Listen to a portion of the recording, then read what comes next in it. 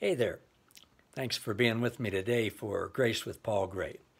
We're reading through one page a day, one short chapter a day, sections of my new book, Grace Is, sort of a devotional book that's geared to teach us things about God as we grow in the knowledge and grace of our Lord and Savior Jesus Christ, but also to encourage us and to motivate us and to inspire us in our relationship with God every day. This is from the first section of the book, which is called God is Love, and this is called Wide Love.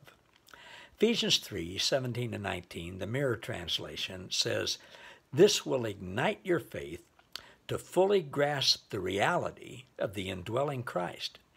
You are rooted and founded in love.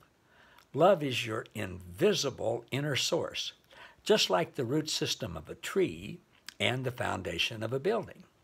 The dimensions of your inner person exceed any other capacity that could possibly define you.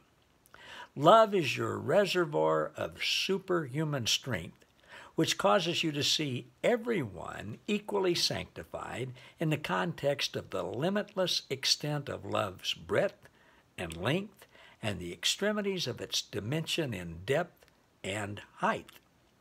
I desire for you to become intimately acquainted with the love of Christ on the deepest possible level, far beyond the reach of mere academic intellectual grasp. Within the scope of this equation, God finds the ultimate expression of himself in you, so that you may be filled with all the fullness of God, awakened to the consciousness of his closeness.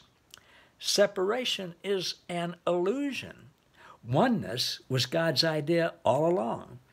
He desires to express himself through your touch, your voice, your presence. He is so happy to dwell in you. There's no place in the universe where he would rather be. God's love is so wide, it encompasses everyone to the ends of the earth. Wide love.